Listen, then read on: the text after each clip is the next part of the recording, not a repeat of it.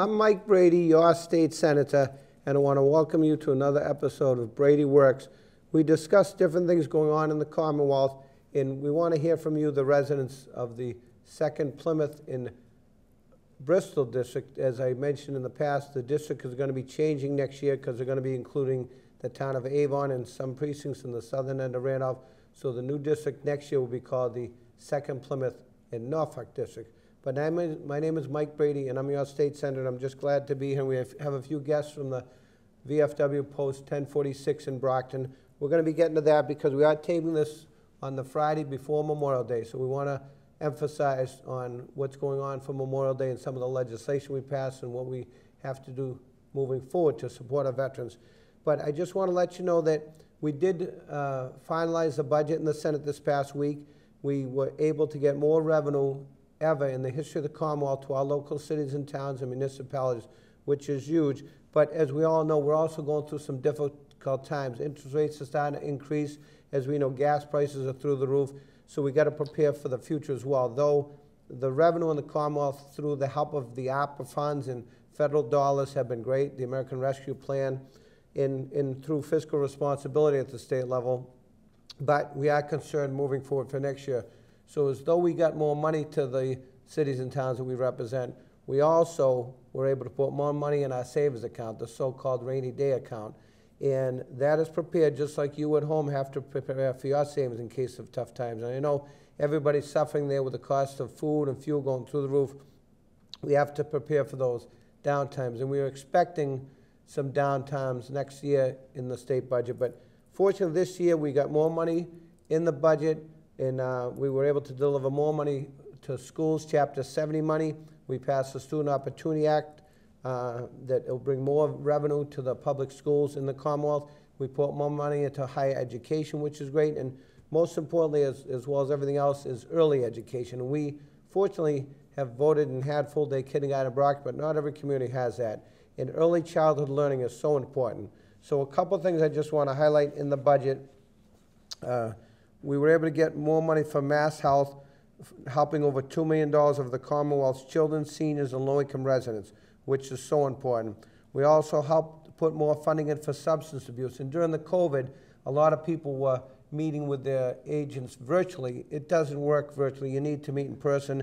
And now that things have started to open up because the substance abuse crisis is still going. We see more homeless people out there. We see people with families that come from very well-to-do families that affected everybody, you know, with the opioid addiction crisis, and we are putting more funding to that, and more funding into mental health that people that may not have ever tried a drug, but through circumstances that happen in their life, more money to help those residents. In early intervention services to assure support for availability for infants and young toddlers for developmental delays and disabilities, which is so important. We put also more money into local aid. So this is unrestricted local aid that goes to the cities and towns because, you know, Brockton does get more funding than the cities or the towns around us, I should say. But we have the most services that we provide for all of those residents, so we do need the more funding. But the towns around us, they need funding as well. And we did get more money into local aid, so that is left up to local communities how they want to spend that money. And Board of Health, they've been doing a tough job with this pandemic. We're still not out of the woods, at least that we're able to meet in person today, but we still have to be vigilant. There are still people that haven't got their vaccines. We encourage everybody to get their vaccines. I was able to get both the Pfizer vaccine and the booster shot as well. But it was a tough road, especially the past couple of years. I know some of our veterans, like at the Knights of Columbus and Whitman, they had vaccines there, then the administration shifted the vaccines to Foxborough, and I have a tough time going to Foxborough when there's not even a Patriots game going on. Never mind somebody who's elderly who, unfortunately, take their car to the market once a week and that's all they do. They have a tough time. So we work to try to get more vaccines. And through our local Brockton Emergency Management Association, they've been doing a yeoman's work, working with our local health departments, our hospitals, and the Brockton Neighborhood Health Center with Sue Joss to make sure there's plenty of supplies of masks and vaccines, et cetera. So that's so important. In the supplemental budget, we got more money for state police and pandemic-related costs and more money for our public safety personnel. Our first responders are out there day in and day out to help save lives every day, and we got more money in the budget for that. So that's just a few of the highlights. I just also want to mention about local initiatives, local earmarks. We were able to get, I was able to get in the Senate budget some money for the Cape Verdean Association Elder Program to help a lot of our elderly people. Hanson Fire Department for cardiac screening. The Central Plymouth Water District, and that's where we get our water from Silver Lake and the Montponset Ponds as a backup. So we want to make sure that water is clean. And in a lot of towns around us who have wells, their water is so bad. I know that the town of Randolph is trying to come up with another plan, and Avon has their wells, and some of the other towns. So we're very fortunate that we have Silver Lake, which was one of the most pristine water resources in the Commonwealth, if not the country. But when the water shortages went down in the 60s and 70s, we had to dip into Furnace Brook and Stump Brook, and we passed legislation locally to do desalinization. That's back when I was on the city council, as a backup, because back in even the 90s, you couldn't even water your lawn. Never mind that get new business development or new growth coming in, and that's helped out tremendously. But we got to keep the costs down. The Champion Plan, I was able to get $100,000, and again, as I mentioned about the addiction crisis, that helps so many families out to get help with addiction situations, because again, too many young people through this opioid pandemic and it still happened during the COVID pandemic, that people still were out in the streets homeless because of addiction and everything else, so we were able to get money for that. And Choice for Teens, which will help out children out there, and then some other money for the veterans and so forth, and fire chiefs associations, and also durable medical equipment. This is a statewide initiative. We got $500,000 I was able to get in the budget for that, and that's so important. So I'm going to turn it over right now because Memorial Day is coming up, and I just want to clarify the difference between Veterans Day and Memorial Day. Memorial Day, which was formerly known as Decoration Day, in recognition of laying wreaths and flowers around graves, is a time of remembrance to honor those who gave their lives in service to our country. While Veterans Day is a meaningful occasion as well, it honors all who have served in our armed forces during wartime and peacetime. And, you know, we have to honor all our military personnel. They gave our lives for our country, that we can have a free and open meeting like we're having today, and we're so grateful to all the veterans. So I'm going to hand it over to my friends, Gail and Dan, and they're going to tell you about what they do at the VFW, and then we're going to go on to a couple things we were able to get into legislation to help our veterans. So, Gail? Hi. Hi.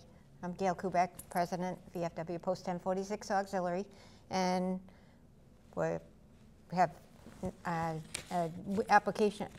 membership wheel here for eligibility. People that are eligible are the veterans in the middle, and it's family members around the circle. If you're eligible, we'll just show that up to the camera. There are so applications at the post, and we have a Facebook page with a lot of information. It's VFW Post 1046 Auxiliary. We try to put as much information on there. This week we flagged graves at the veterans' graves at Melrose Cemetery. They gave us 900 flags, and we were short by 4 because we gave 6 to the veterans from the VA hospital that came to help out. And so I have those to run up there and put those on. But so there's 900 graves just in the World War I, and the Veterans Circle, that's not counting all the others around the cemetery. I believe there's like 1,200 veterans' graves at Melrose Cemetery. It's a great blessing we have here, Senator, in Brockton. You know, VFW auxiliaries all over the country get to serve veterans in their local community. We have the added honor here that we have veteran cemeteries in town that we also get to support.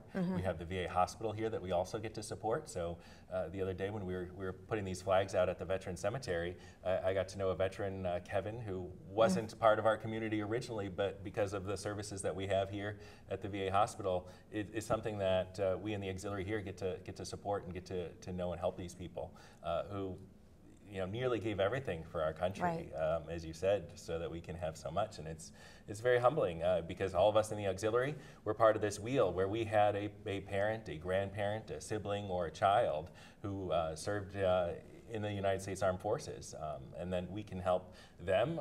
You know, if our grandparent or parent didn't come back from service, we're helping their buddy who did come back, who needs help adjusting into life, who need food, who need companionship, who need health care. You know, there's times we get calls that, and the majority of what we fundraise for is for our veteran a relief fund. I almost couldn't remember the name of it. The relief fund, which is helping those veterans in need, which is why we do all the fundraising, which is why we do the body copy sales. We check with the VA hospital to see what types of things they need, and we donate gift cards and like food insecurity was a big thing, so we donated Walmart cards. They could use them for food or other items. What else did we donate? The ones that come in on Building 4 that are short-term care, but they like to have donuts once in a while instead of Twinkies. So we donated Dunkin' Donuts cards. You know, we do so much. I mean, there's a lot. There's always something going on. And then there's veterans in need that need something. You know, they're having a hard time with gas is a lie. And, you know, we do whatever we can to help out. And this we went down Doyle's Sidelines parking lot and we did fill a helmet. We took these little kids' helmets and glued them onto the thing and cut holes in the top and walked around, and we collected like $500 in just a couple of hours, which is great because, you know, it helps so much. What I like about the auxiliary for members that join, you know, regardless of your ability level, you know, obviously if your husband served, you could be 60, 70, 80 years old now, and our fundraisers are something simple that everyone can participate in, that we're just going out and passing a helmet or selling candy bars or something like that. We appreciate any member we get. Obviously the auxiliary, a lot of people know it as the Women's Auxiliary. Right.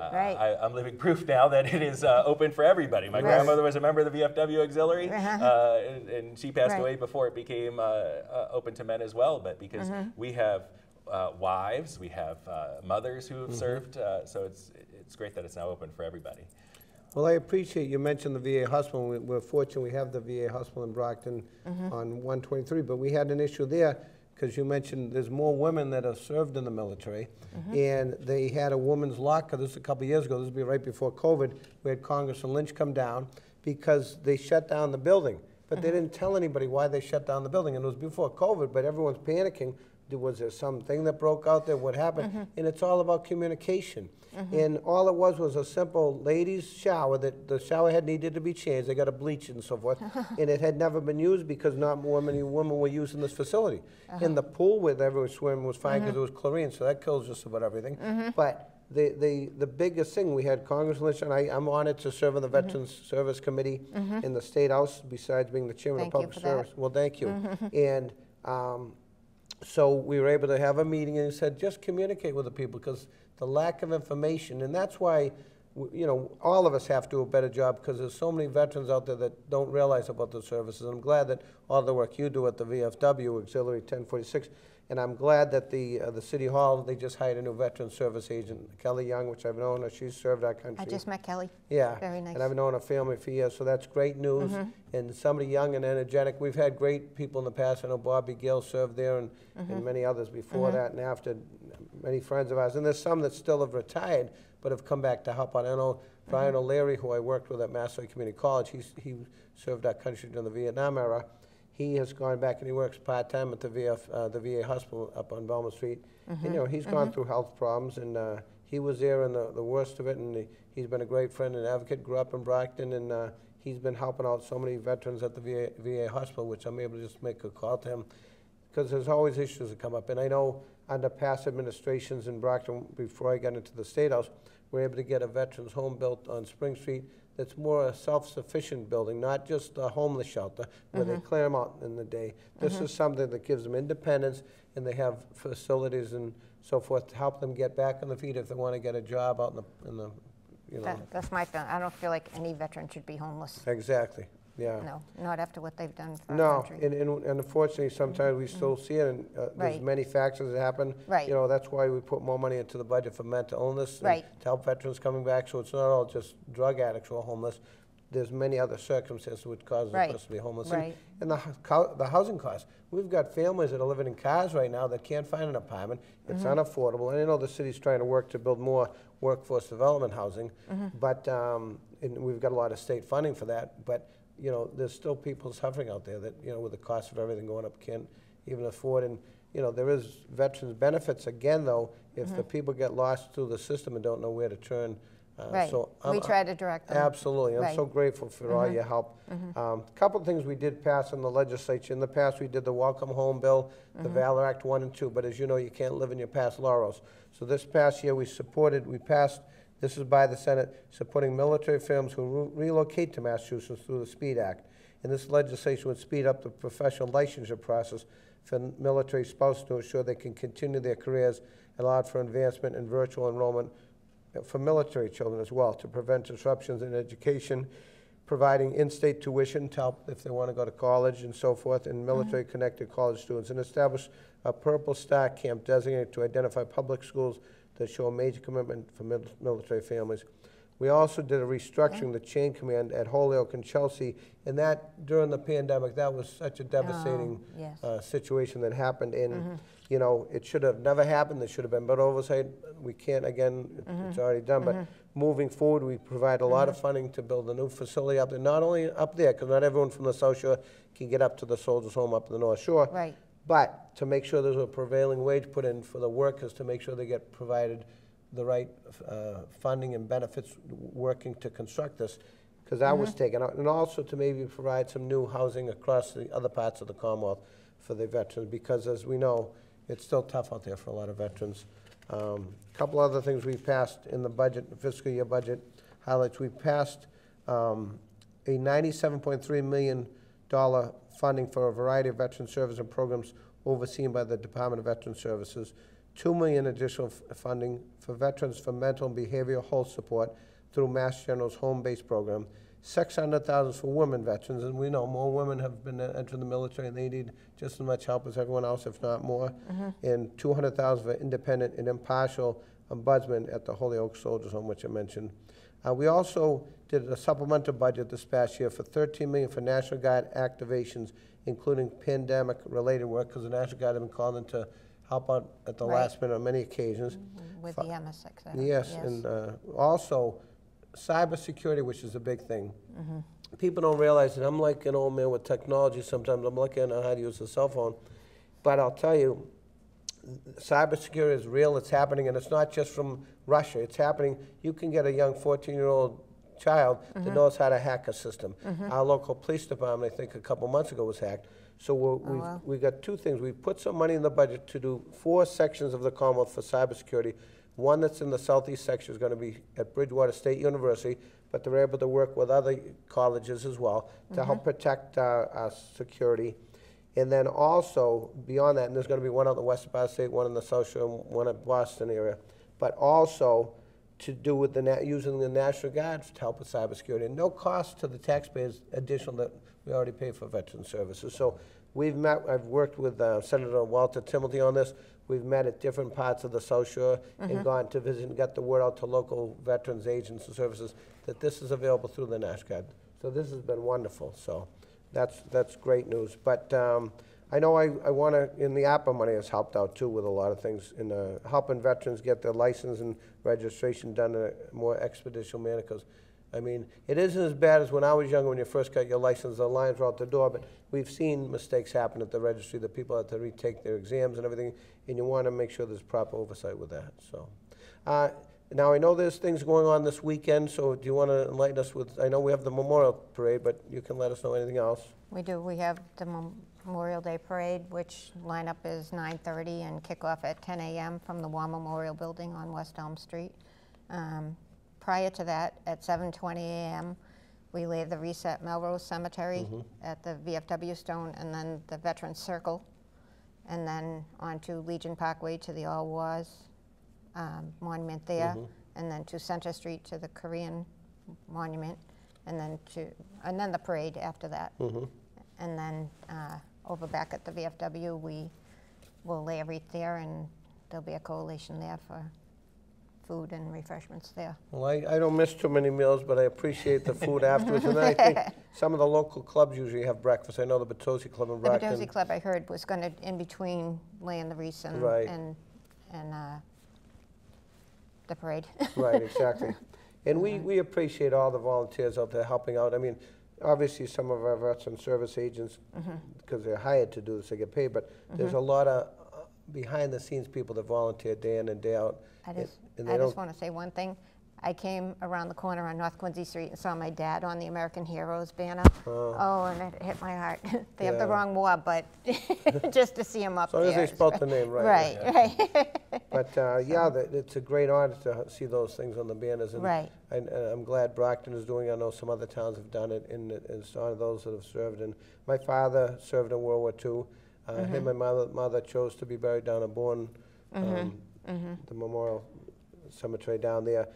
They loved the Cape. They used to go down there for, my father was a member of the U.S. Power Squadron down in Oxford. Never owned his own boat, but like myself, had friends with boats, so that's even better. It's less expensive that way. But they love the Cape, so they're buried down at Otis Air Force Base and the military cemetery.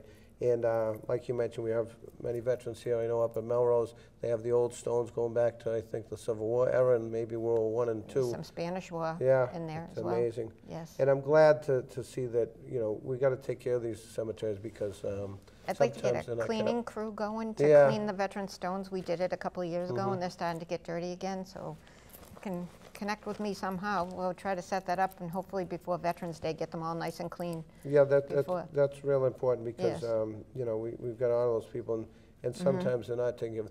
I know down at Bourne, they don't let you put stones. They have a plaque, but they keep that up to speed. And again, you can plant flowers for the weekend, like around Memorial Day or Veterans Day. They don't let you leave stuff there all the All time. the time, But that's right. good because you don't want them being, you know, a bunch It's of stuff. supposed to be the same rules, but people kind of... Right. And everybody's got different beliefs, and we have freedom Right. of religion in this country that's right, important. But you right. got to keep these grave sites clean and up to par and so forth. So. And on Monday, we'll be doing the poppy sale, probably around 2 o'clock. The Buddy Poppy Drive at around 2 o'clock down at Doyle's, down Cary Hill parking lot. Okay, the sidelines Doyle's. Sidelines Yeah. Doyle's down We- Cary Hill. We had 3 of them that Tommy Doyle had, and I Right. think he got burnt out. He had one in Easton, the original one he bought, which the old pizza pub that he moved to Oak Street, which the Bickfords was. Right. And then the other sidelines, I know Mike Dadek and his partner run that now, and they have a lot of great events there, so I'm glad that they're utilizing that. I know Tommy, after he sold some of his businesses, he had a slight stroke, but he's doing much better now. I saw him at another service for a friend that passed, and he looks good. So, Wow. but he's been great. And the other owners of these other facilities have been great to And honor the veterans. we were also recipients of the opera fund money, so we were excited about that, to get new chairs and tables for the post. Yeah, I'll tell you that money in Plymouth County, our delegation helped out too, because when COVID first hit and we were able to get the money from the federal government, the governor didn't want the counties to get the money. And obviously we know county government is much larger in Texas and other states than it is here, but it still is very alive, active, and they were able to get the money distributed to the cities and towns in Plymouth County a lot faster than if it would have went through the administration. So thank God that they were there. And this additional ARPA money that's coming is so important. And we still got to utilize that because there's still a lot of needs out there. So, Right. right. Well, we're about to finish up. I just want to thank you both for coming here. And is there any numbers that they should call if they need to reach you at the VFW or Veteran Services? Our biggest, we did mention our Facebook. We're the Brockton VFW 1046 Auxiliary. We have a shortcut to that if you use the website browser, is BrocktonVFWAUX.org. AUX short for auxiliary, BrocktonVFWAUX.org. Gets you right to our Facebook page. You can follow us with all of our stuff, and you can private message us from there. Right. Whatever anyone wants to help us with, if they're on the wheel of eligibility, having a parent, grandparent, sibling, a spouse, child, or grandchild who served, we'd be happy to have them as a member. We're about 50 strong, but there are a lot of veterans in this community that can need our help, so we need help to help them. Absolutely. Right, And right. my number, if anyone needs to reach me, is 617-722-1200, 617-722-1200. And my email address at the State House is michael.brady@ma for Massachusetts Senate.org, no spaces, so, I'm sorry, .gov. So it's michael.brady@masenate.gov. In any help we can be, I'm very fortunate. I have a great staff, and Chief of Staff Al DiGirolamo, who's from Brockton, and Donna, who worked in the State House, and some other new employees. So of any service that we can be, please don't hesitate to contact us. I know that a lot of unemployment issues people got hit with this past couple of years because of COVID, and some get charged with receiving unemployment that they may not have received, so we had to get that straightened out with their taxes, or they needed to pay income tax on that. And we did also, in the legislation we passed in the Senate, for tuition fees that might have been waived for the students, which college costs are going through the roof, we put it in the Senate budget. It's going to the Conference Committee to be decided between the House and the Senate to waive the taxes on tuition fees that might have been waived because they still get hit with their taxes. We also are looking to help save families with their tax bills. Of course, there was a gas tax amendment proposed that I supported in the legislation this week to waive the gas tax and to help out with taxes. It didn't go through, but they did say that they are going to work on something else to kind of ease people on the taxes. The good news is revenue is up, but we want to help the families that are suffering out there as well. So I want to wish everyone a happy and safe Memorial Day, and thank you to you both for coming on today. And I'm your Senator Michael Brady, and please, anytime you need to contact us, don't hesitate. And I'm going to show this VFW Auxiliary eligibility wheel one last time if anybody needs to contact on the VFW Auxiliary wheel. So thank you again, and thank you both for coming today. We appreciate your time, and I know your schedules are very busy, but we Thank you. appreciate Having it. us. And we look forward to marching some parades this weekend. So Yes, Good. we'll see you there. thank you. Thank you for all you do. Well, thank you.